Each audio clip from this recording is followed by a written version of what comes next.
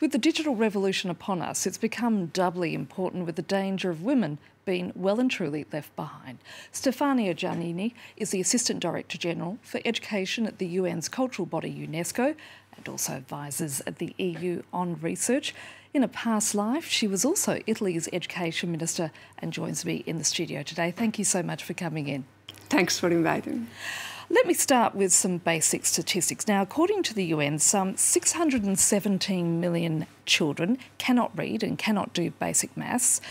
Also, less than 40% of girls in sub-Saharan Africa are unable or do not manage to complete lower secondary school, not to mention 4 million children and teenage refugees at this current point in time who are not in school. I'm curious to know, what can a body like UNESCO do to address these sort of problems? There is an educational emergency at global level. It's not like a climate change. Everybody can see and touch, but it's something really, really very urgent, and we must speak with one voice. What can we do? How can we address this big challenge? UNESCO is doing a comprehensive approach to this educational emergency and the gender gap in this framework. I want to mention 3 different levels of initiatives we're running.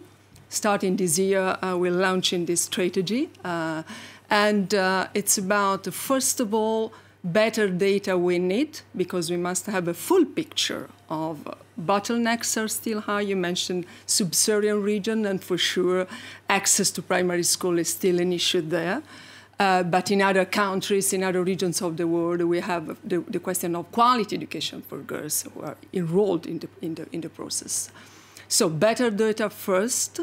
Second, better policies, because we must influence, we must advise ministers about the importance of introducing gender-responsive initiatives in their legal frameworks and translate them in policies at national and regional level. And the third point is not the last one, I think. It's a question of empowering girls. It's a question of giving to them a message that they can do, they can dare more. Have you come across a country that's got it right? I think that, it's difficult to say that we have a country, champion country, you mean, but for sure there are countries like, in the European context, we can say that in terms of gender equality in the primary and secondary school, it's already achieved as a result. Then we see the south of the world, where there is still a problem, not because of policies, but because of also cultural constraints, and this is something that we are working about. Let's just pause there for a moment, Stefania, because in the African nation of Malawi, some 9% of girls are married by the time they reach 15. Yet that figure jumps to 1 in 2 by the age of 18. Educator Chrissy Chipewa is determined to change that, having dedicated her life to helping girls stay in school.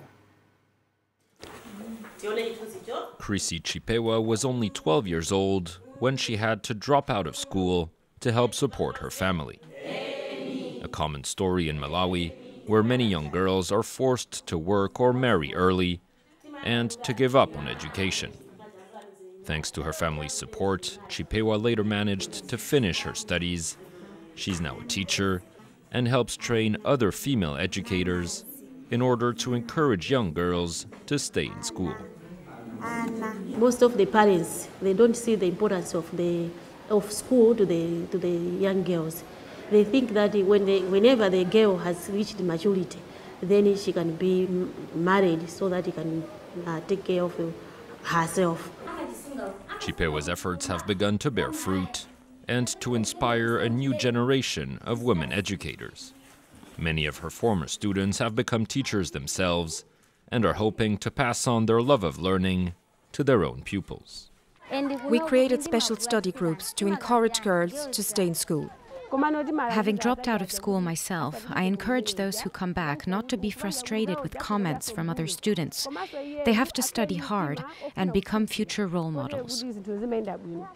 In 2017, Malawi's government earned praise for raising the legal minimum age to get married from 15 to 18 years old. Yet the East African country still has one of the highest child marriage rates in the world. 1 in 2 Malawi girls are wedded by the age of 18. Now, watching that report with me in the studio, Stefano Giannini, who is the Assistant Director General for Education at the UN's cultural body, UNESCO. Stefani, we've seen that report. How important it is for girls to have role models? It's crucial. In my view, it's crucial.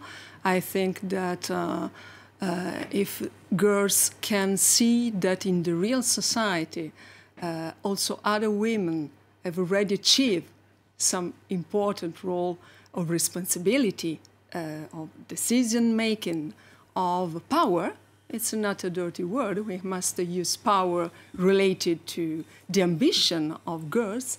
I think that they can find their aspiration and they can find in themselves the energy and the courage to go ahead. The other ticking time bomb, if you like, is the fact that we need to desperately, don't we, boost the number of girls in science and technology subjects.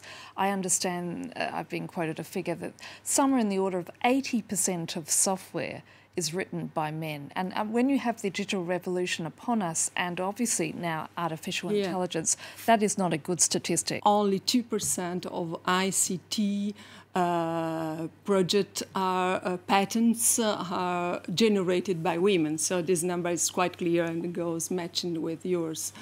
What can we do? First time is something that starts from the primary school. No, it's not a process that we can concentrate on at higher education level, where we have only 1/3 of women and girls who are choosing science, technology, engineering, maths faculties.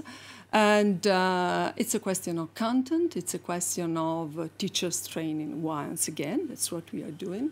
And it's a question of relaunching in the global debate the importance of science and the importance of being a brilliant scientist. Family influence is absolutely important because parents can orientate, no, when you are very, very young. So it's a question of building in the community a sense of empowering girls for STEM. Stefania, thank you for your time. Thank you.